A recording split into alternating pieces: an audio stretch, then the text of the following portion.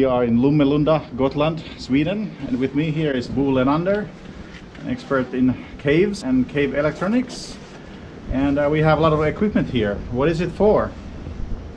This one is a very old one. It's made in 1985. It's a double sideband transceiver, and it has got a CW transmitter for Morse code, and it has got also an automatic transmitter for giving reference signal from the cave to be found on the surface. We locate a point on the surface that is right above an unknown or an interesting point in the cave. And this electromagnetic device works on 32 kilohertz. Here is the electronics, batteries, and this is the antenna. Here we have smaller antenna for use up on the surface, and this is a small ferrite antenna rod to use for shorter distance in the cave. We have a special little level here so we can accurate place it and orient it so it's vertical. Yeah, and you use this to like position places in the caves that we can actually drill holes into the right place, or we can do a rescue of the cavers if there's some kind of problem, or what's the use of this? Exactly that. One use is to locate points of interest in the cave, lift them up to the surface, and be able, with high precision GPS devices, have a correct map of the cave. Cave mapping, especially when you're diving through sumps, isn't easy to do, and you can make a map as good as you think you can do there, but to correct it, then we will have remote places in the cave, easy to find. We name them as fixed points, and then we can locate such a transmitter there and find it on the surface. Just to stretch the cave map to have it correctly positioned in relation to the surface. Right. And what is this component? Looks like a gun or of some sort. Is it a laser gun or something else? You're aware of that. It's a receiver.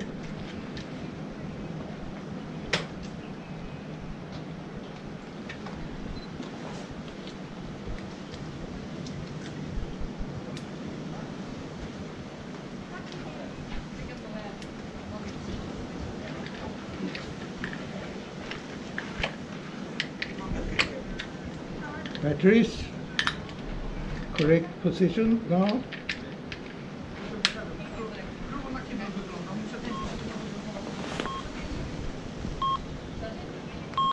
Yes, it's so beeping. That is the transmission from a beacon that can be placed in the cave, like this one. Here we have a ferrite rod with a winding and electronics, batteries, and it's transmitting electromagnetic pulses. And now it's transmitting That means for me up on surface it is hanging. That means that the place is not in the water, it's in air in the cave. If a diver has it in the water, then it's heavy there, light there, it's flowing up and be standing like that in the water. Yeah. And then we can hear doot, doot, doot. Yes. Yeah, so the signal changes based on the attitude. So the range of this device is something like 150 meter. Even through rock. Through rock. And this big antenna, together with this transceiver, we have reached 240 meter.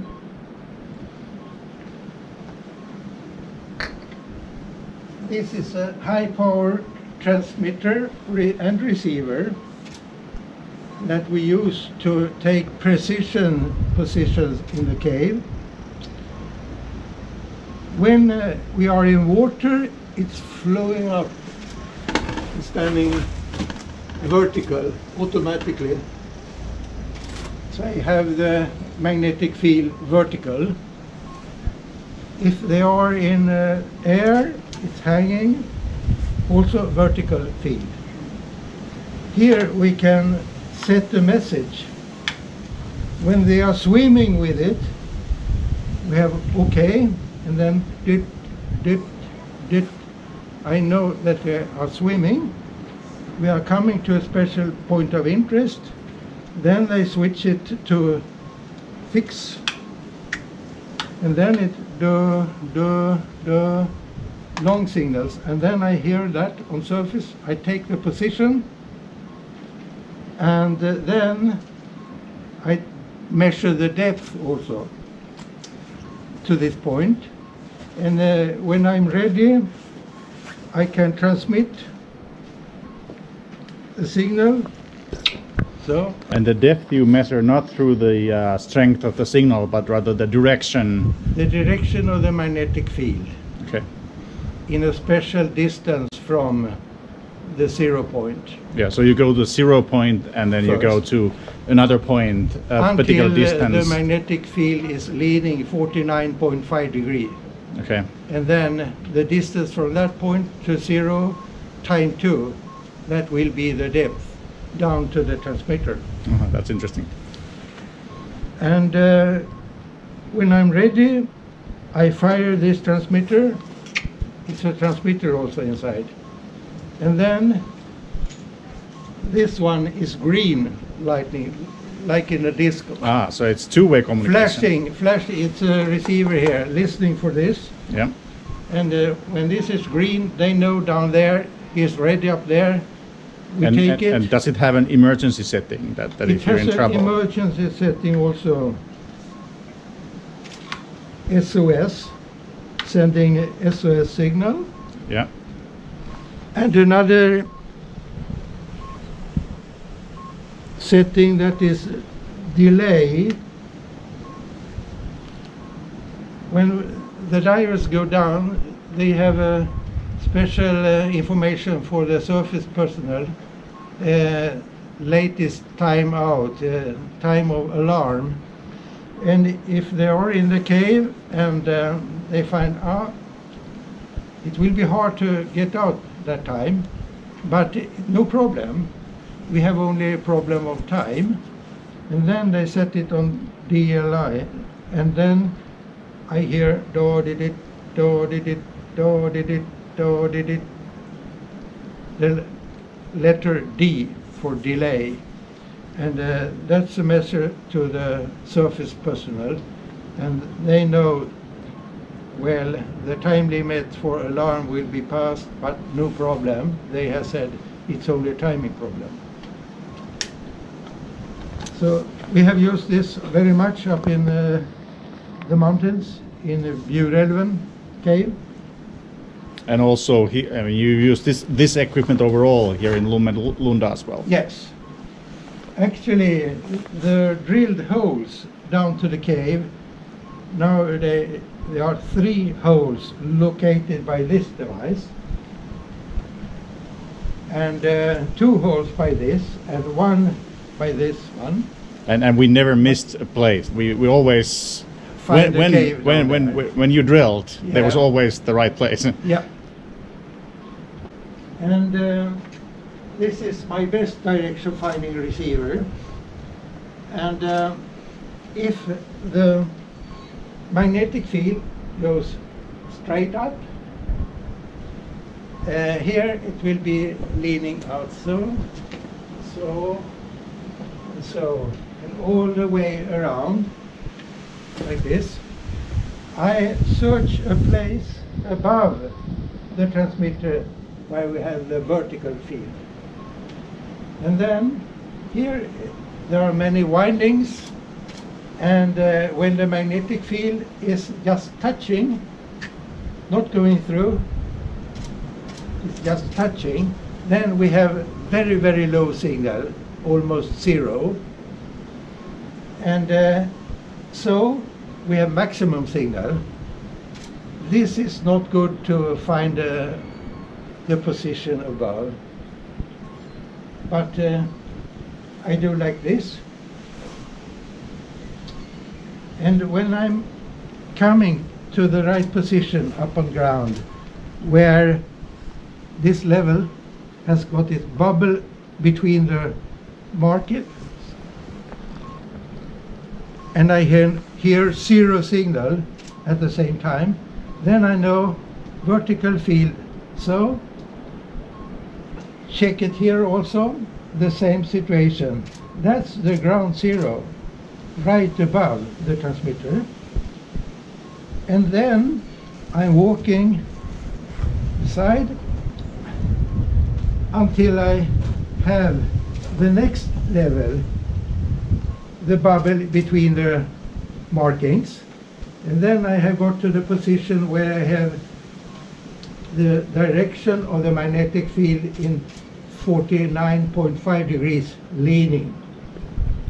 And from that place to the ground zero, I measure with a measuring tape and take that measure time 2, and then I have the depth of this transmitter underground. So it's very easy, but you can of course make that for all angels and so, but then you must calculate, and it's rather complicated, and it's not easy to do that in a rainstorm, but take time 2, that's, you can make it easy. 8.5 meter, 17 meter deep. Simple. And what's the maximum depth that you can use these devices? I have put this vertical on a house, and I have tested up on ground, and I have heard with this receiver, I have heard the signal from that in about 500 meter distance. But we know that through the rock it's around 250 meter. That's pretty significant still. That's a big cave to go through. Yeah. 250 meters. But we have one location in Sweden. We have 240 meter Luleå cave up in north of Torneträsk. That's like that. But mostly we operate in more like 50 meter, like Expedition Bjurälven. There, in my cave. Yeah. I found it once upon a time. In that cave we have maximum of 48 meter down to the beacon in the cave. Mm-hmm. And most of the locations we have made something like 30 meter, covered with gravel and marble. Yeah. And here in Lumelunda it's somewhere between 20 and 15 meters, or yes, or 20 and 10 maybe. 20 and 12, something like between that. So it's very easy up here. All right, thank you. And I think the next step is to go and try this out in the actual cave. So now we are in the cave. So Ralph here has a glorious task of standing still, holding the probe in one place in a cold cave. How cold is this? 6 degrees? The cave is 6 or 7 degrees and the water is equally cold. And I like this spot because the sound of the flowing water is so nice.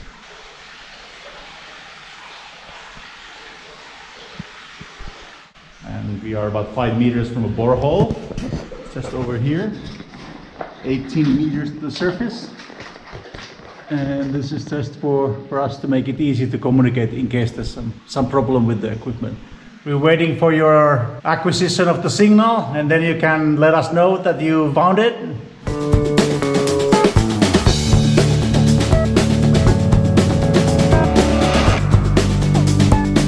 There it is. Yeah, we have found it. You have found it. Success. All right. It works. Yeah, you can come back out. We're good.